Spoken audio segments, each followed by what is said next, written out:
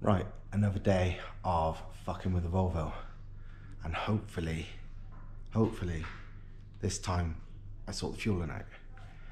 As you've probably seen, I've had various nightmares with it just always running lean, no matter what chip is used, even though it's a chip that's suited supposedly to the exact spec I've got, and has been in another car and has been fine. It hasn't been on this car.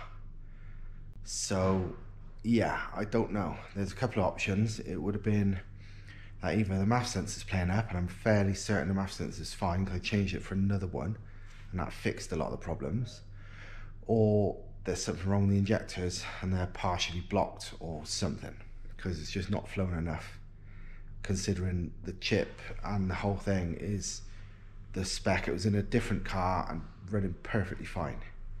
So yeah, I got an idea. First thing I've done is I've removed the MAF just over there. I'm just going to give it another clean. It looks perfectly clean, but fuck it, why not?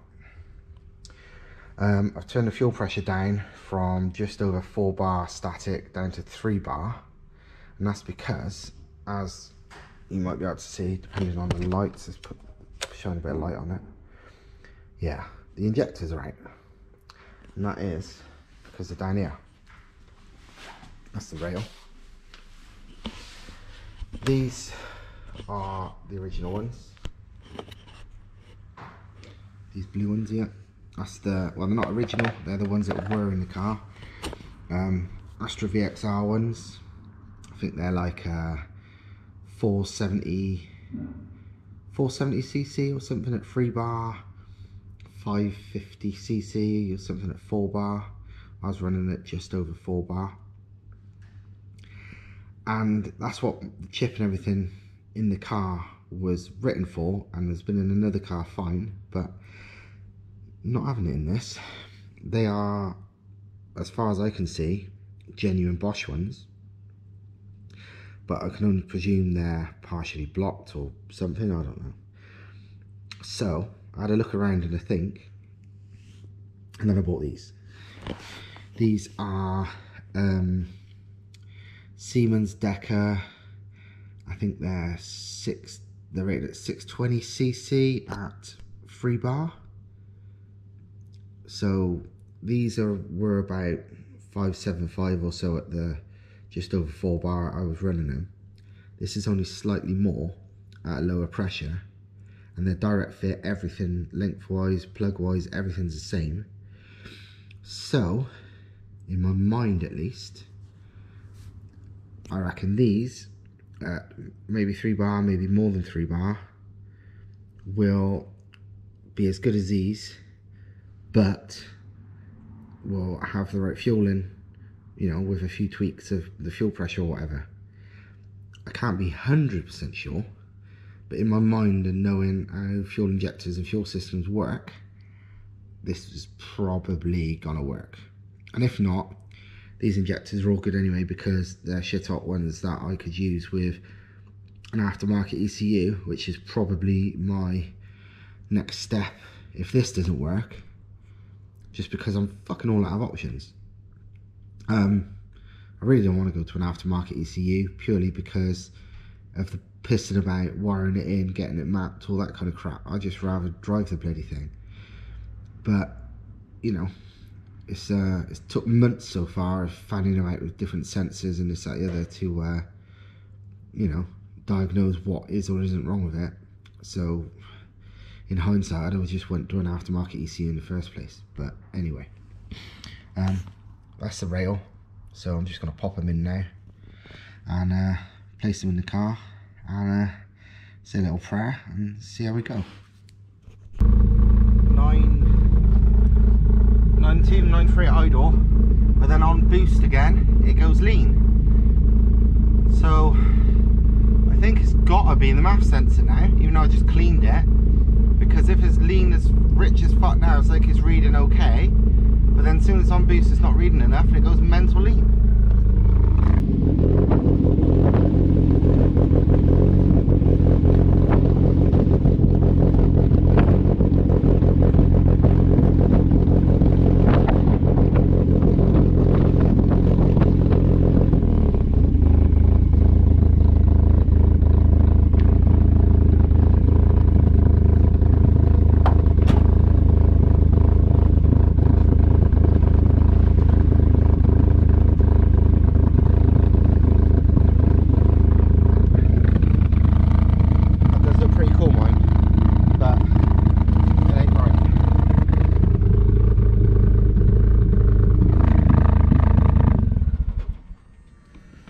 bollocks. So yeah, it's probably the math. Probably annoying because well, I changed it for the one that was certainly faulty, and this seemed like a known good one, but no, guess not. Also, the problem is these 3-inch maths are, if you get a genuine one, as rare as rocking or shit, or you can modify a 2-inch one to fit in a 3-inch housing, and that's way more trouble than you'd imagine. Most maths you can just unbolt the sensor. This one is a cunt. It's hard to explain, but yes, it's not great. I've got two options now really. It's go with a new math, which will be no necessarily easy task at the moment, or fuck it all off and put the Motec on it. And to be fair, I have got that Motec M4 Pro kicking around at home, and obviously that would make things a lot more spicy. And I wish I'd have done that when I just fucking bought the car. Well, and in fact I wish I wouldn't have bought it in the first place if I known it'd be this much grief, but it might be the way forward. Okay, this is my happy face. Basically, I was fucking wrong. Well, I was a dickhead. I'm not adverse to admitting mistakes, and you can pretty much disregard that rant I made a bit earlier when it was running 9s all the time and then really lean on boost and didn't make sense, and it was, oh, it must have been the math and you know, all this shit. Nope. It was me being a dickhead was that last bit. I'll show you. Wow. Anyone want to make any guesses before I show you what the thing was? Wow. Like a knobhead, I left the math sensor unplugged. So yeah, that's why it was running 9s and then stupidly lean on boost, because it just went to its generic map, which obviously too much fuel at idle and fuck all on boost. So now with it plugged in and the fuel pressure reset to 3 bar, it's now sort of low 10s on boost, which is a bit rich, but I could turn down, it's not ridiculously rich, it's safe, not going to blow up, unlike high 12s and 13s like it was, and I could probably just turn down the base fuel pressure a bit more now. It's 3 bar static at the moment, maybe 2.5, I don't know, but either way it runs a fuck's sake better than it has ever ran. So I'm not a stupid, well, not a stupid because I've been very stupid for that, but my my suspicions were correct, and I wish I'd have just listened to myself rather than other people in the first place, because this would have happened a lot sooner. But my suspicions of it being the injectors an issue and then running these bigger ones at less pressure, my suspicion was that would work, and fuck me, it has. Shame this has taken over 3 months fucking about to get to this point, but light at the end of the tunnel. Unfortunately, we're at this time where Corona is running wild, and it kind of limits what you can get and what you can do, because although we're not in proper lockdown or anything, it's it ain't far off. Thankfully this is my job, so I've got no choice but to do it to some extent, but I can't take the piss. But yeah, works. Woohoo. Fucking hell, I can't believe it.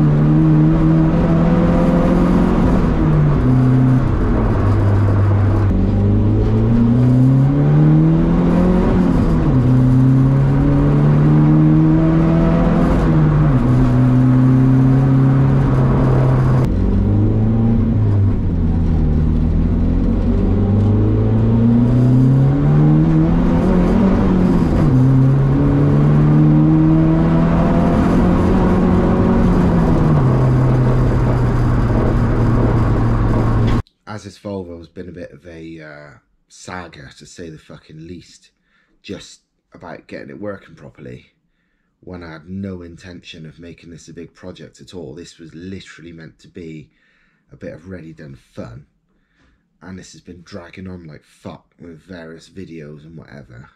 I thought I'd do you a quick sort of recap to explain what the fucking situation was, because a lot of people have got the wrong idea about the, you know, what this is all about and the problems and even why I'm doing it. And you know, I get the impression some people think I'm fucking milking it, but no, believe me, it's not. So basically, start November, a good mate of mine who's got a big power FDRX7 basically said to me he wanted to learn to be able to handle a rear-wheel drive car properly, because with a big power RX7, if you don't know, you know, basically how to handle it when the shit goes wrong, and most people don't, even if they think they do, you're fucked.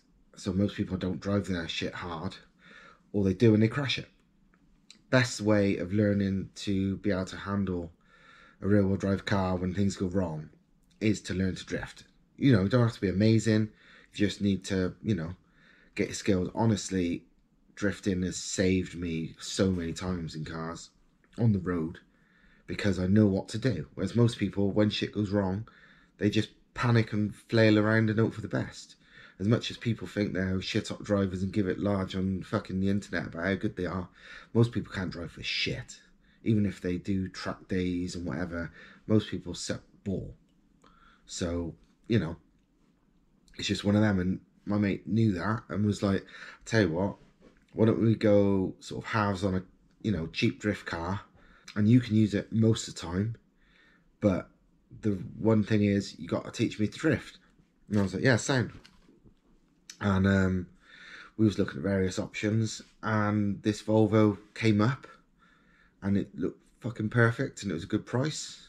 So we drove up there and had a look and bought it. Basically, the owner he's sound as fuck, to be fair. He's real enthusiast. The kind of modifications done were all very sort of clever, as in well thought out. You know, it didn't ring any alarm bells at all. It was, you know, rough and ready drift car, but, you know, wow, ex-drift car. He'd not used it for drifting in quite a long time. It still had it had an open diff that he'd replaced the welder with.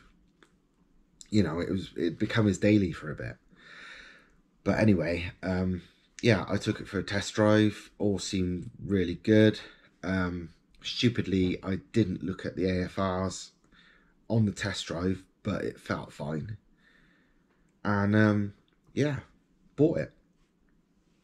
It was on the way home, even though again it felt absolutely fine, when I realised the AFRs were pretty lean for, you know, a turbo car running 20 odd PSI boost.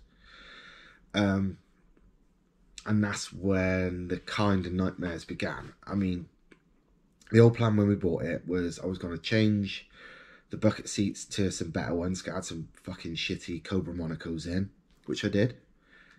It was to weld the diff, which I did. It's already got a great suspension setup and all that, so I had no intention of touching that.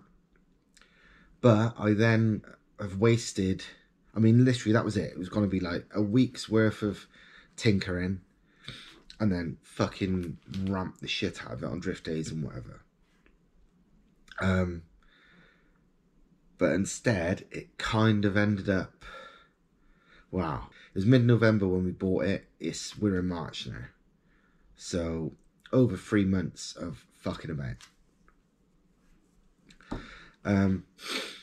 It was annoying because, yes, I know turbo engines, but what I didn't know is much about these Volvos, and all I was being told by everybody was they had sort of super weird ECUs that sort of compensated for this and that and the other, and did this and did that and did the other, and yeah, it was confusing as fuck. And I didn't quite believe a lot of the stuff I was told, but I thought, well, these guys are like long-term modified Volvo Turbo owners, so they must be right, but it just didn't sound right to me. But I tried a few things that I thought it'd be, like the obvious, like I fitted an uprated fuel pump and stuff. That was the obvious thing. Nothing. So I started doing what they told me to do, which was move where the MAF was, change 1,000,001 sensors, and I didn't think it was these problems. It didn't really tally up to that exact problem. But, you know, they know best. So I thought, fuck it. I didn't have much idea. And the trouble is, with a standard ECU, you can't look at the data login to see what's doing what and why. So I did all that. And it was only, you know, I was doing things like 1 day a week at most. So it was kind of slow progress. You know, in reality, this could have been done if I was doing it full time in a couple of weeks. But I was doing other things. So, you know, literally a day or so a week on the car, getting nowhere fast and being pretty frustrating. It wasn't costing me any money, really. It cost me about 100 quid in the sensors. And it's not a bad thing to fit new sensors anyway. But, you know, and I did things that I almost was certain it wasn't the problem. You know, ignition stuff when it had no fucking misfire, but people were adamant. I even changed the lambda sensor when I was convinced it was nothing to do with that. And then found out afterwards that the chips it's running don't even run the lambda sensor. So I really wasted my time there, but nobody knew that. Yeah, it was a lot of fucking about and getting nowhere fast. The other thing everyone was saying, there was basically two ends of the story. There was the Volvo fanatics giving me all this advice, which, as well-meaning as it was bollocks. The other end of the scale was countless people going, oh, just fit an aftermarket ECU, the Volvo ECU shit and all this stuff. And the trouble is, I'm guessing all these people have never fitted an aftermarket ECU in their lives, or have fitted one and still ain't got the car running properly. Because yes, while it's relatively cheap to buy an aftermarket ECU, sure as shit ain't cheap to sort out the sensors, the wiring, and most of all, the fucking mapping. And I've had people saying, oh yeah, but so-and-so off the whatever forum and whatever, you know, page, you know, has got a good rep for mapping, like off these like Speeduino fucking cheap ECU pages and stuff. It's like, fuck no. No offense to whoever, and maybe there are some magical mapper, but in my experience, most of like the pro mappers in this country, I won't fucking touch your barge pole. I've been burnt by, you know, supposedly some of the best mappers in the country. I literally trust 2 or 3 in this country, and they're not cheap, and they've got a big waiting list. So it seemed, well, it is fucking ridiculous overkill for what clearly was a minor problem. You know, literally the fueling was lean, and it was not because of, you know, well, it was one thing, whatever the fuck it was. It was clear it was just one minor problem. It wasn't an engine problem. It wasn't the fact the ECU couldn't handle it. It was just something was wrong, and it was hard to find out what. So just giving up and changing to another ECU is a bit fucking stupid. And the only advantage of the new ECU was you would be able to see the actual parameters of the sensors and the injectors and whatever, and get a better idea of what the fuck was broken. That was the only advantage. You know, so it's madness, really. In hindsight, it took me fucking 3 months of fanning about. I kind of wish I did start from scratch with a new ECU, but that's only because it's taken so long. It would still be a kind of a shitty way out, a crap, you know, a bit of a crappy solution to a minor problem. You know, it's like, oh, I've got my arm aches, I cut my fucking arm off. You know, it's a bit extreme to solve a little problem, but it would have done it. In hindsight, well, and in reality, the problem turned out that although the sensors, all of them seemed fine, the only sensor that was iffy, and probably not iffy enough to matter, it turns out, was the MAF sensor. All the other sensors seemed to have checked out fine, didn't cause a problem.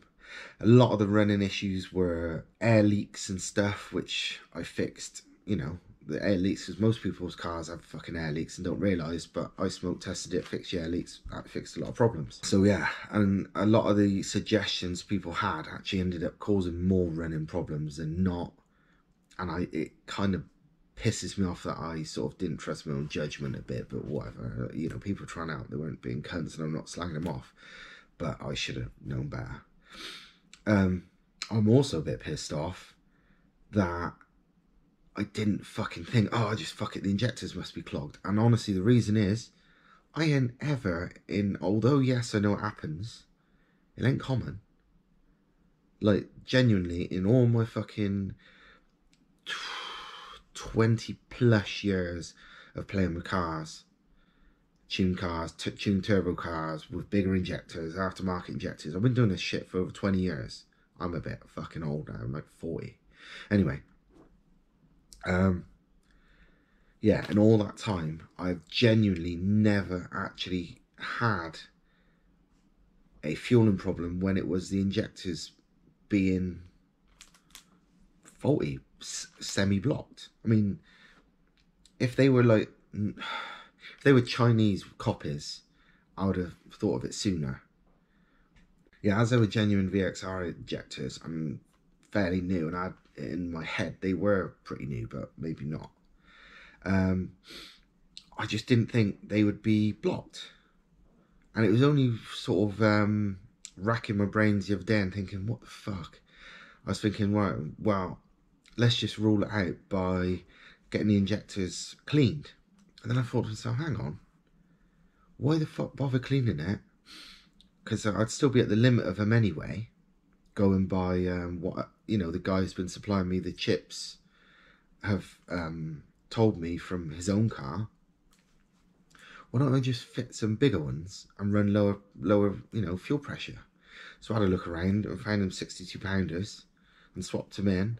And apart from the complete fucking clown out when I forgot to plug the MAF back in, it's fixed it completely. I mean, those injectors cost me 150 quid, something like that. They're not expensive, and that's brand new. And I kind of can't believe, well, I can, because it's guesswork without any way of, you know, data logging it and testing what's wrong. It's annoying as fuck, but if I'd have just thought the injectors straight away, then I'd had this fixed months ago. But nobody suggested injectors, apart from if they're Chinese, it may be faulty, which was my, you know, my exact same thought. Because they were genuines, it just didn't occur to me or anyone else, really. It's fucking annoying, but that's the way the cookie crumbles sometimes. And if anything, all it's done is taught me that next time, if I've got a similar problem and I can't work it out, maybe it's the fucking injectors. They do fuck up easier than I had it in my head, because this is the first time in 20 years it's been a genuine issue. But now it's sorted. So now we can actually get fucking enjoying this thing. I'm not going to do any more major modifications. I'm going to turn up the boost because it's only running like 1.2 bar, 17 PSI at the moment, which is nothing for one of these. They like boost, a lot of boost. I'm sure I go mental on it in the future, but I want to finish the Turbo Merc and the Corolla, and you know, this is holding me up. So I'm just going to be using this car soon and getting on with the Merc especially, and then once that's done, the Corolla. One thing I will want to say is massive thank you to Martin Leaf, owns Viking Fabrications, who does lots of custom bits for these turbo Volvos, because although I've had loads of fucking sketchy as fuck sort of advice, he's been mega helpful, and he actually understood my issues, and luckily I had an engine on his own one that is similar spec, better spec, but similar, same injectors, same MAF, blah blah blah, and he was giving me all his old chips to try, because obviously these cars, when you get a new you know, when you've got a new setup, it needs a new chip burn basically. So his tuner was burning him a new chip, sending it him, and he was sending me his old ones because he was running the same injectors, same math, but a bigger turbo and stuff. So his was running a bit lean, but nowhere near as lean as mine. So by rights, especially with his bigger turbo, they should have been much richer when they went on my car, but they wasn't. They were leaner than he was having. And this kind of thing, if it wasn't for his chips, I wouldn't have known that it must have been, well, I wouldn't have been able to narrow it down, because, you know, I had sort of proven what these chips would do on his car. No claims, just what they did. So I knew if they was going in mine and they was leaner, something was making them leaner. And by then it was literally only could have been the injectors or this good math being faulty. And thankfully I was right in the end that it was the fucking injectors. So yeah, Martin's sort of advice and info and supplying me these fucking his old chips has been a lifesaver. And probably best of all, some of the earlier chips that he gave me, which were a bit too lean on his, now with these bigger injectors, should probably be fucking perfect for mine. So while this current chip's a bit rich, I should be able to put in one of the older chips and it should be bang on at the current fuel pressure. But that I'll save for another video, as well as some fucking action in using this bastard thing. But yeah, we're all good, and I'm gonna go home. See you later.